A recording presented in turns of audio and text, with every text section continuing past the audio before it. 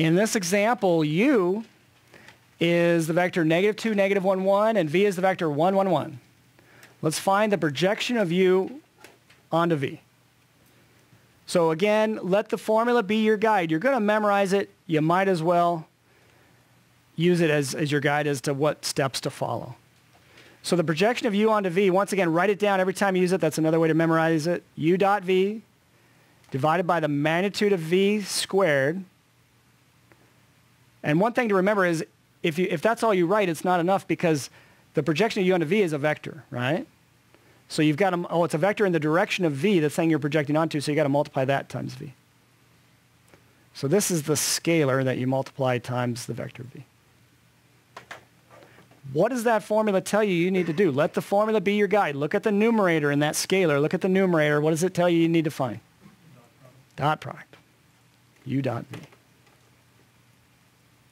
So look at u, look at v. What's that going to be? Show the work a little bit at least. It's going to be pretty easy since you have all ones here, right? Well, it really just means you're going to add the components of u together, right? So that's kind of interesting. -2 plus a -1 minus 1 plus 1. So -2. Yeah? And then magnitude v squared. So just find the magnitude and don't put down the square root, right? So what's that going to be? 1 squared plus 1 squared plus 1 squared, 3? Okay. So the projection then of u onto v is going to be what? Just out, what goes out in front? -2/3. And then you could just write down the vector 1, 1, 1 if you want, or just v if you want. But for the next part of the problem, we're going to need to use it. So let's go ahead and do the scalar multiplication and get -2/3, comma -2/3, comma -2/3. So that's one way to write your answer. Everybody with me? Conceptually, these formulas are not difficult, but in practice, it's easy to make a mistake, though, as with anything else.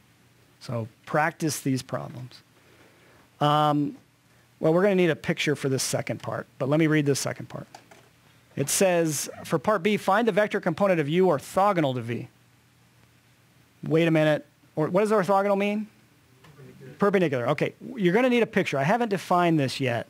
So let's draw a picture. Again, this time I'll say u is this guy.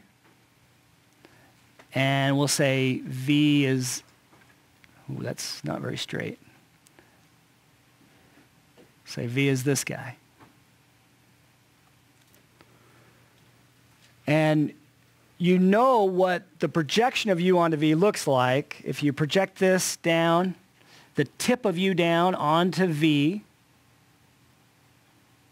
at a right angle. This time I'm going to make it red. Then the vector in red is the projection of u onto v. Nothing new. I'm going to call that, for ease of symbolism, I'm going to call that W1.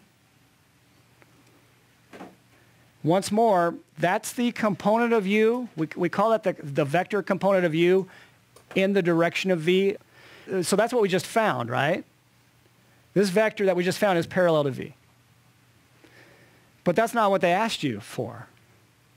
They asked you for the vector component of u orthogonal to v. So let's do a quick zoom.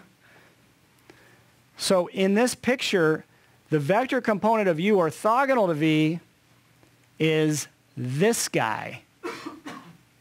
And it actually does point that way. That is what we want in part B. Vector component of u, I'll use that perpendicular symbol, upside down T from geometry, perpendicular or orthogonal to v. That's what we mean by that. But here's, we call that W2, by the way.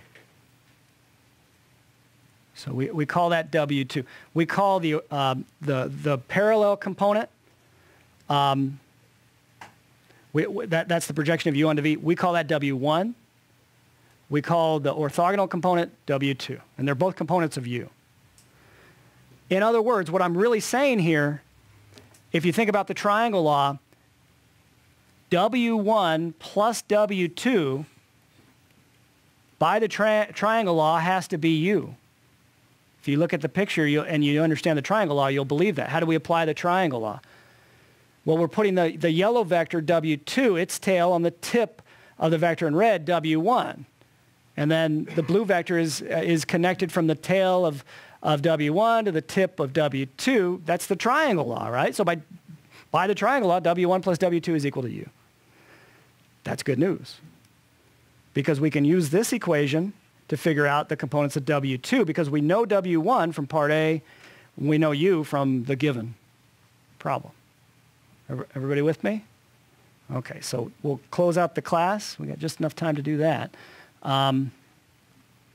So using that result, W1 plus W2 equals U, we can actually treat this like a regular, I mean, these are vectors, right? Sometimes I'm like you, I forget to write the vector symbols. But this is a vector equation, right? But we can treat it like a real numbered equation. We want W2 symbolically. What do? W2, that's the orthogonal component of U. So that's perpendicular orthogonal to V. That's going to be what? U minus, think of this as just a real valued equation, real numbers. It's not, but you can think of it that way. U minus W1. But, okay, but these things are vectors, so you have to do this, component-wise. All right, so what is U? I forgot. Yeah. -2, -1, 1. So -2, -1. Well, I don't know why I'm kind of slanted here. I'll try and straighten out. And then minus W1, that was the one with, all -2/3. Yeah, I should have remembered that. Okay. So minus this vector. That's W1. Now, the only thing that's hard here is fractions, right? Okay, so, and you have to remember that it's minus whatever's over here, right? So it's going to end up being plus 2/3, plus 2/3, plus 2/3 to all the components here, right? So what's -2 plus 2/3? -4, so think of -2 as -6/3, right? Multiplied by the common denominator. So -4/3. Everybody with me? Okay, -1 is -3/3 plus 2/3. What's that? -1/3. And then this is +1. So 3/3 plus 2/3. 5/3. And if you were to get some graph paper out and graph both W1 we found in part A, W2 we just found, and then the original vector, and graph U, graph V, graph W1, graph W2, you will get a picture that looks like that. You have to draw everything to scale and be very careful, but it will work.